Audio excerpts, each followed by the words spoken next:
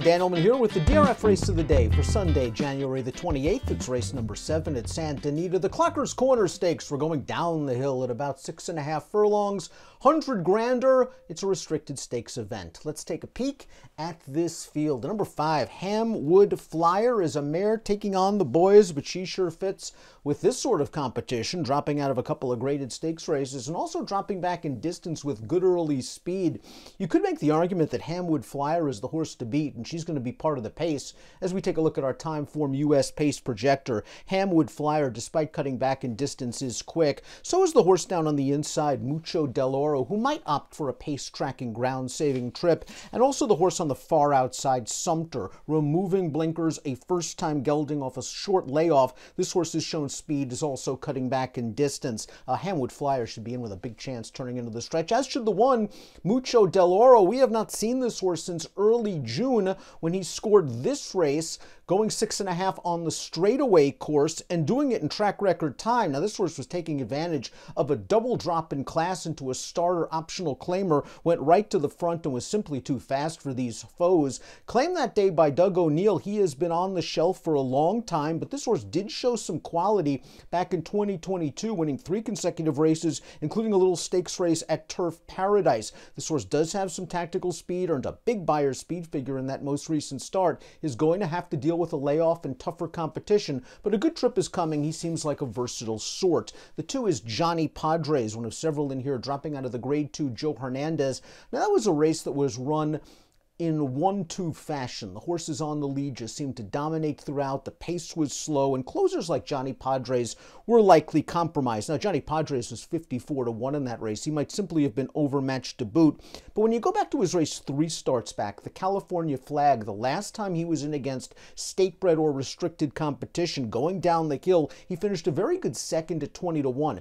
There's a chance that this pace heats up. It should certainly be hotter than it was in the Hernandez, and perhaps Johnny Padres can take advantage at a big price to at least get into your exotics on the bottom at the very least. Standing O is the number 3. This horse looked pretty good last time out, winning a second-level allowance at Del Mar. First start over about a 3-month layoff. The pace wasn't very fast, but Standing O, despite being down inside and in a little bit tight, is able to get on through and win and beat 3 next out winners. The 5th place horse came back to grab a second-level allowance with a 91 Beyer. So Standing O beat a pretty good field that day. Remember, that race was at 5 furlongs. He has run okay at 6.5 in the past going down the hill, and is another one with the tactical ability to work out a decent trip. Daniel's Magic is the number 4. He finished 4th in the Hernandez. It was a race again where he was kind of forced to stay close to that tepid pace. I wonder if Daniel's Magic is more effective when he's taken back and allowed to make one run, as we saw in his wins going down the hill 3 and 4 starts back.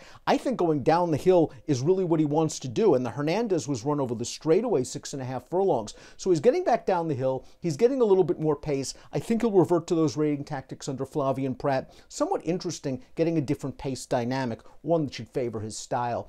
Hamwood Flyer is the number 5, and this horse was just in a little bit too tough last time out in the Matriarch, a Grade 1 race going a mile. Ruby Nell was in that race. She came back to win with a 97 Beyer speed figure in a stakes race and is down at Gulfstream Park on Saturday for one of the big Pegasus World Cup races. Hamwood Flyer is going to sprint for the first time since the only other sprint in her career way back in 2021 in Ireland, when she raced 7 furlongs and she won that day. I think the 6.5 is going to hit her right between the eyes. I generally like cutbacks in distance. She should be up close to the pace, and this class relief figures to hit her right in between the eyes. Irideo is the number 6. He was 5th last time out in a 2-turn mile race. It was an allowance, and the horse that finished right in front of him came back to win a second-level race with a 94 Beyer speed figure. This is a horse who needs a lot of pace help. He is a true one-run closer. Cutting back to 6.5 might be a bit sharp for him, so he's going to need a really fast pace to set things up. He'll be racing on from the back of the pack.